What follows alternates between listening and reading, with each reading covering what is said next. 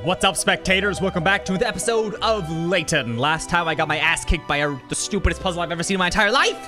That I wasted all my time on. But we're about to wrap up the case. Very impressive. I can see why Madame Dublé is always banging you. Thank you. I do pride myself in my puzzle-solving abilities. I hope you don't mind me inquiring, but what's in the parcel? Do you really need to ask? It's a parcel from a tailor. Do you think perhaps it might be clothing? Ah, wise guy, eh? The box just seems a little small for clothes, that's all. Is it really any concern of yours what's in my parcel? Fine, I'll tell you. I suppose you did bring it here for me after all. It's baby clothes. Despite appearances, that lady is actually a very skilled tailor. I frequently have her make clothes for me. Ah, you quit because of your baby. Well, that explains the small box. How old is your baby? So many questions. Just 3 months now. Ooh, 3 months? But growing out of outfits already. A baby. I do love babies. They're so cute. I see. Well, never mind my personal life. What about the Ratman investigation? Isn't it time you gave up? All this superhero nonsense is starting to get very old. Of course, a baby. Keep up, woman. We've moved on from that. It's just that what you said before has made something fall into place. What are you talking about? Solving puzzles, Mr. Chance. It's what I do best.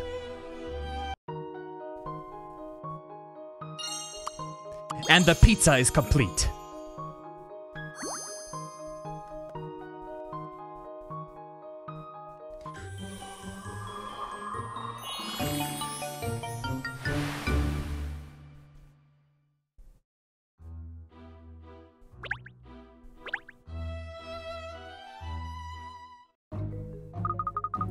That's the truth behind this case.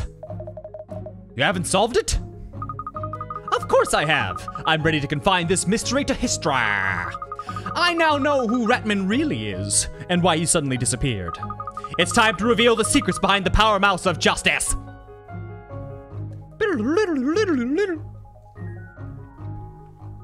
Come on then, tell us. Tell us now.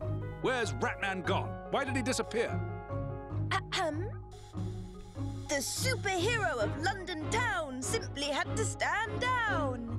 Because he had a baby, maybe called Ratman Jr.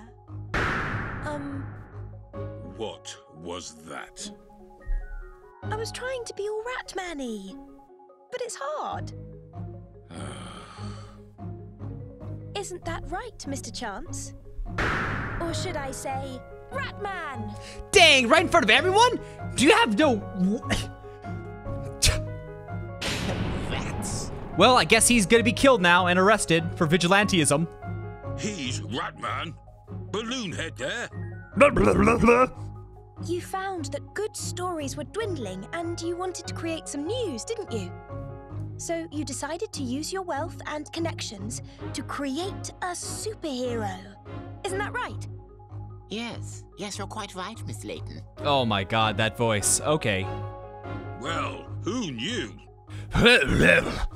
With the arrival of Ratman, sales of your London publications shot up and the city was rid of crime to boot.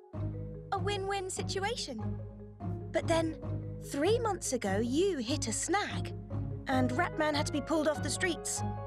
Puppies, eh? Exactly.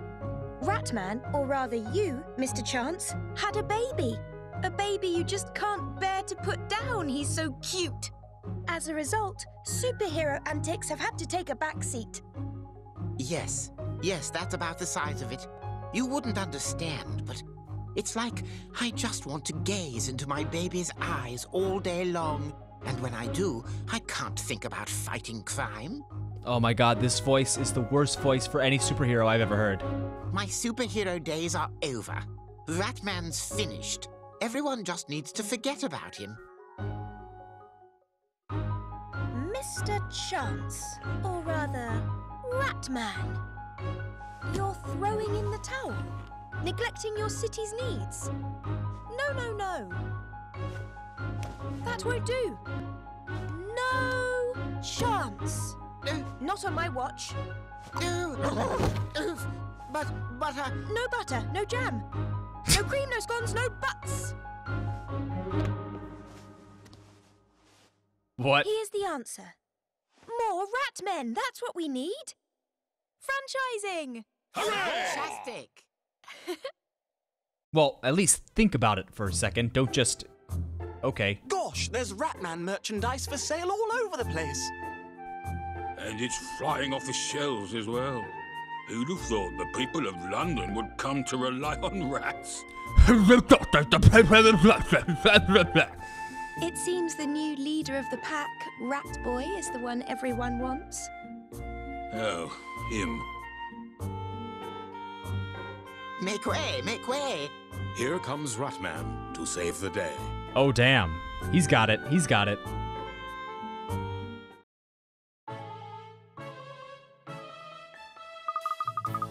And so London saw the return of Ratman, or rather Ratmans. The Rat Pack, as they became known, brought peace and security to the streets of the city. With Ratmen on the ground, you're safe walking around.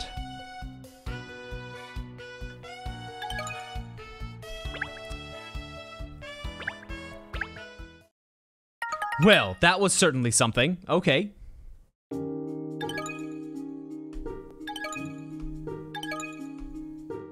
We only have one case left on the board. And then I assume that the next important quest case will arrive. Because these are all sort of, you know, trivial things. Case 8, the Goddess of the Thames. Cat and company have been invited on a luxury cruise. But will the Golden Goddess in the Grand Lounge keep smiling? The answer is no. Find out next time. But no, the video's not over yet.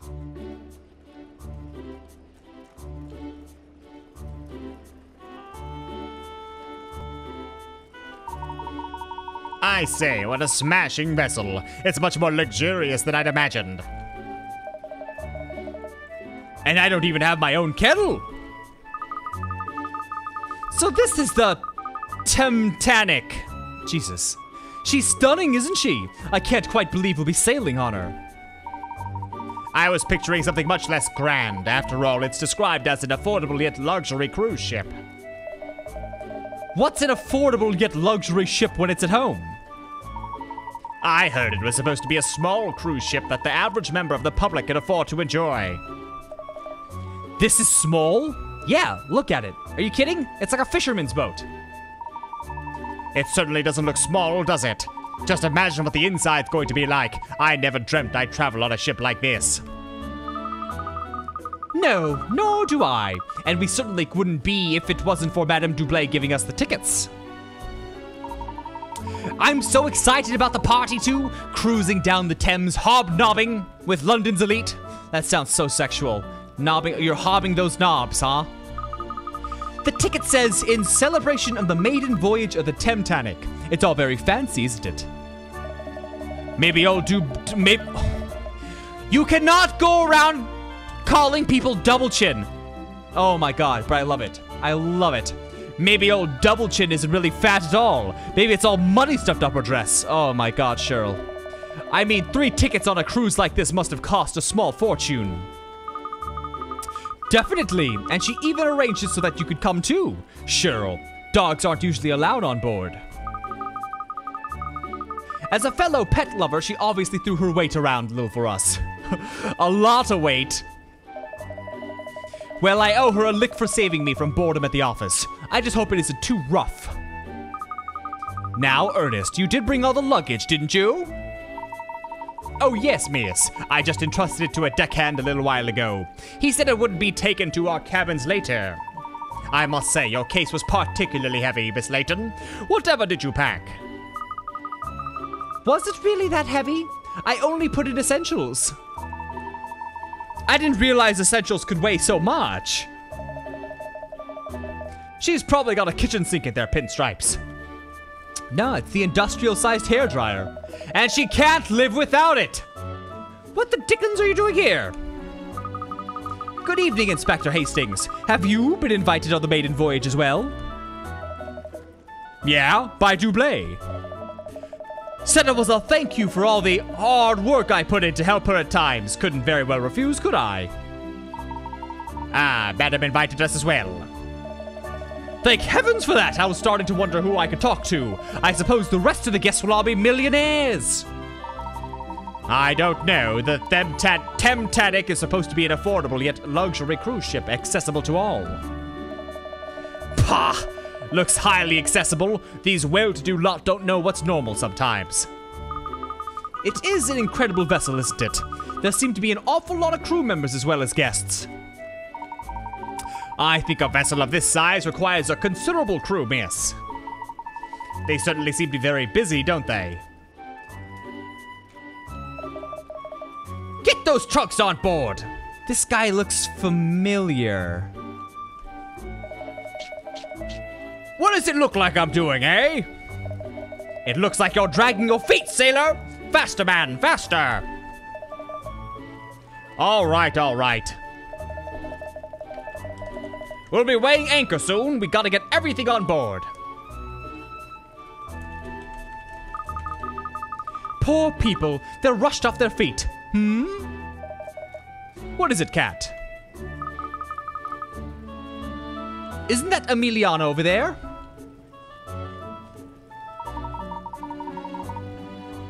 Oh yes, so it is. I think she's seen us too.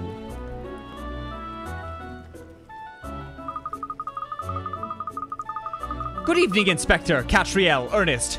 I see you've brought your pet along with you. Good evening, Emiliana. Have you been invited to the party at the Titanic too?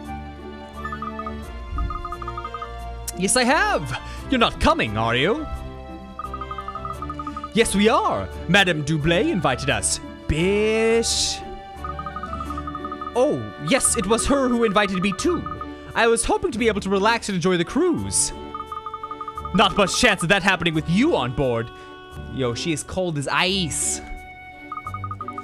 Oh, don't be like that. Let's enjoy it together.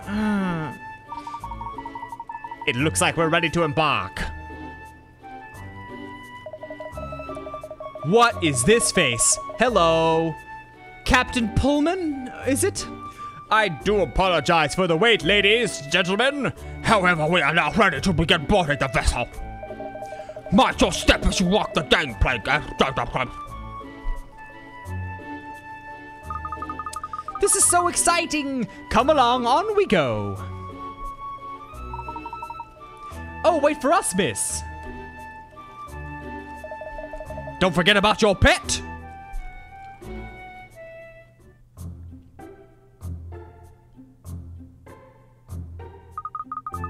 It's much larger inside than I'd expected. I wonder where our cabins are.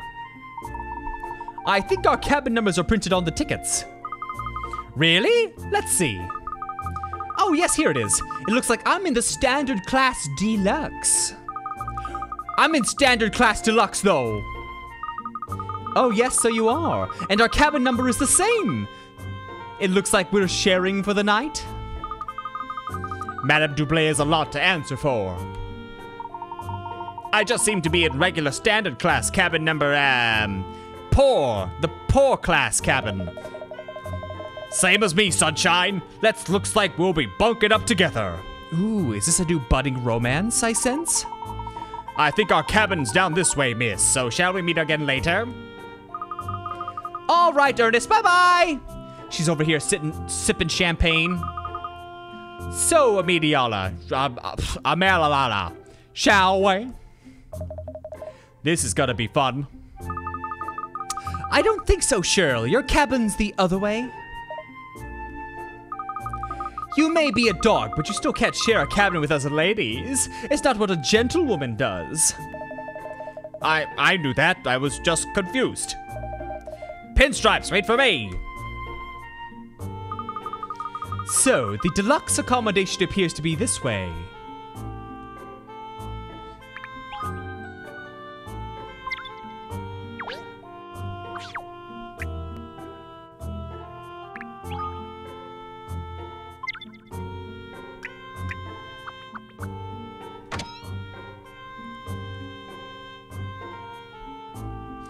Ooh, this is a nice looking room. So this is standard class deluxe. It's quite a large cabin actually, isn't it? What luck? It's certainly better than I was expecting. And my suitcase is here already. Isn't it a little overstuffed?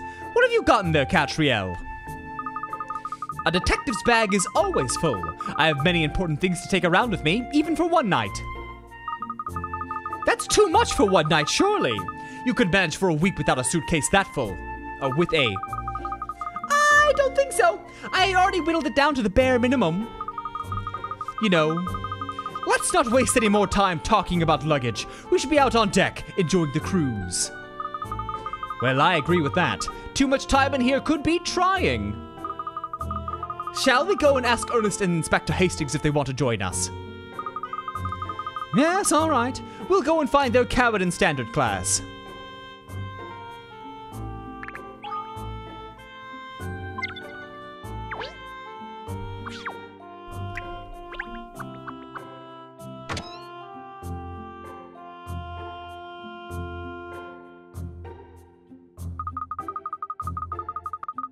Hello, Ernest. You and the inspector are all settled in, I hope. This is regular standard class, is it? Yes. Oh, hello again, miss. Thank you for giving me the scraps. Is there something wrong with our cabin? You keep peering around. Oh, no, it's just, it seems a little basic. God damn. Really? More than a few rungs down on the ladder of luxury, I'd say. If our cabin was the Ritz, yours would be, say, the poorhouse.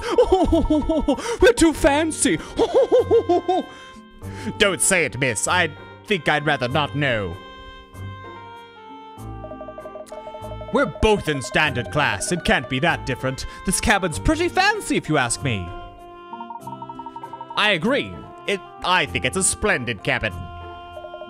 A roof to keep the rain out, walls to keep the wind out, door to keep the noise out. What's the problem, eh? When you put it like that, I feel rather small for letting a little thing like this ruffle my feathers.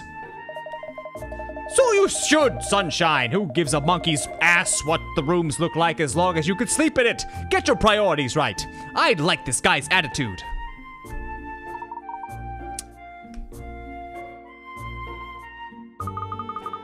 Sound advice, Ernest. You really shouldn't let this cramped little disgusting poor cabin get you down. Who was it that brought it up again? Anyway, Emiliana and I were wondering if you'd like to join us on deck? Rather. I'm dying to see what's like up there. Excellent. What are we waiting for then?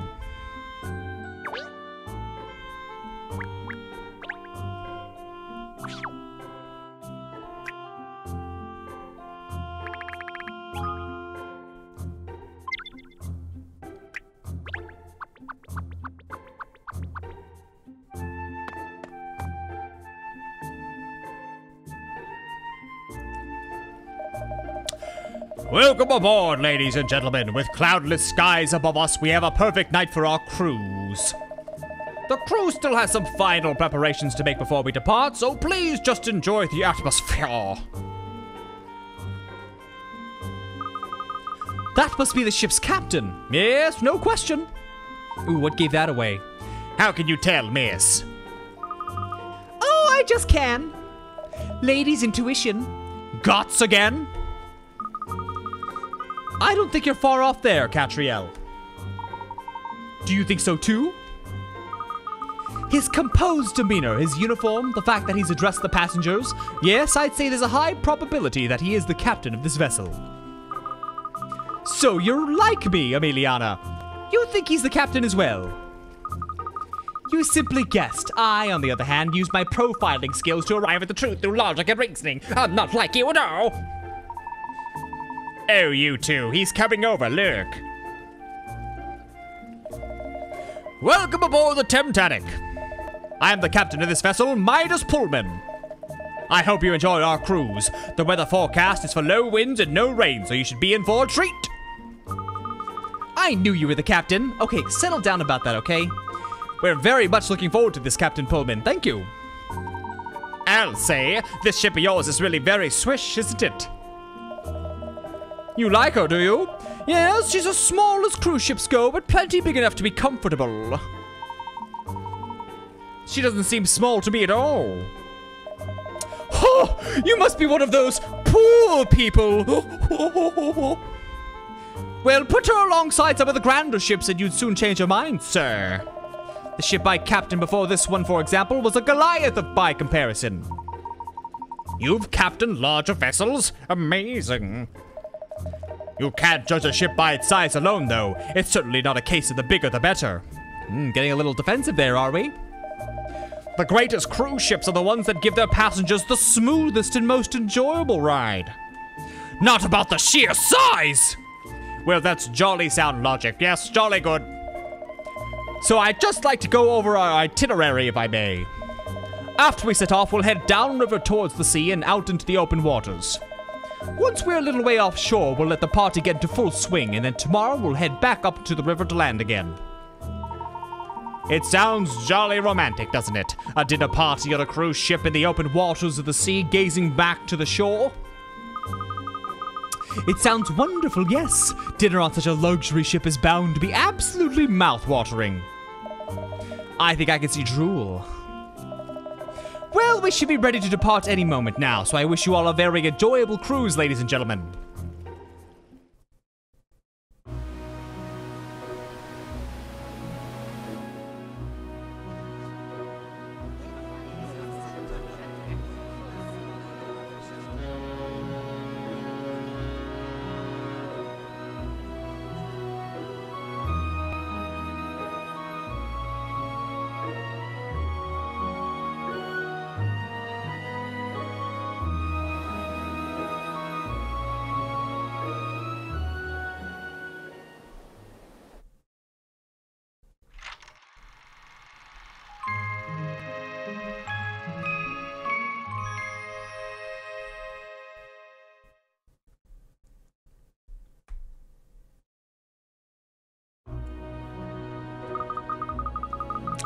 We're off at last. I'm sure this is going to be quite an adventure. I have a feeling something's going to happen.